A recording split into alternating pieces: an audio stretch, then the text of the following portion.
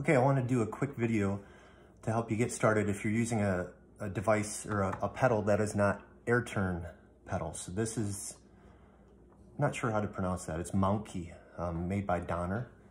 So I just purchased this. It's actually a very good pedal. It has a really good feel to it. So I'm just going to demonstrate what it does for right now. So currently I have it to where it'll switch to the next page if you're in a set list. So you click this and you can go from one page to another with your lyrics, or you can go back to a page. So if you end up having problems with the air turn, I'm gonna start from, let's say this pedal was having an issue getting connected, or if you are starting connected, this will show you how to do it from the start. So in the preferences, you gotta scroll down. So I'm opening up the Setlist Helper main menu and I tapped on preferences. So this is version 2.0.24. Previously it said settings. I changed it to preferences to make it match the Android devices. So then you scroll down to the very bottom and you click on air turn settings. So you want to make sure air turn's on. So what I'm going to do right now is forget this air turn. So it's back to square one. So this is what it will look like now. Sorry about that message. This is what it'll look like before you do anything. So another thing I'm going to do is I'm going to go into the settings of the Apple device, the iPad, and you can see Bluetooth music pedal, and I'm going to forget this as well.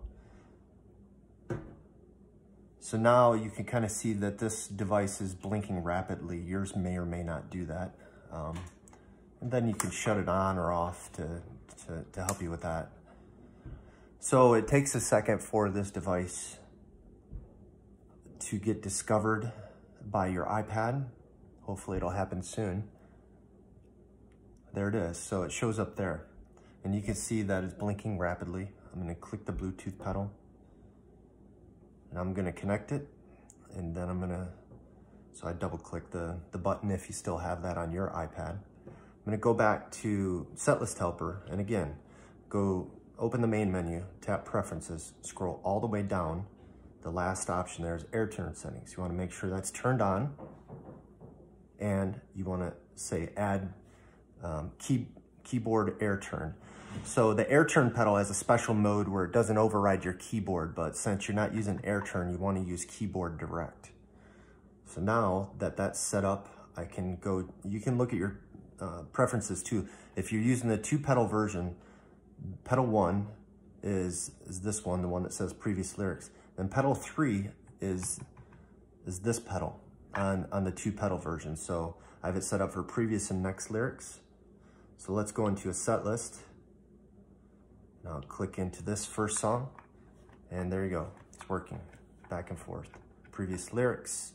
If you go back to it and look at the preferences, I'm going to change this one. This is the configuration that I like. So I have the first pedal as next lyrics, and then have the second pedal as scroll down. You can do all the various configurations here, but I'll just demonstrate this real quick. We'll go into a set list. First song was scrolling down, you can see it there. And then once it gets to the bottom, it's gonna go to the next lyric. So it's kind of like doing the best of both worlds. It'll scroll down, once it gets to the end, it'll go to the next lyric. This particular song doesn't scroll, so this one will scroll. And I just want to show you one other thing with the scroll amount in the preferences.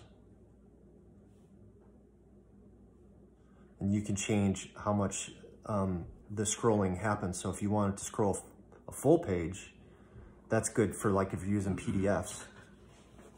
You can change the amount of scrolling that it does. So you can see it scrolled significantly more. So there you go, scrolling with non-air turn devices.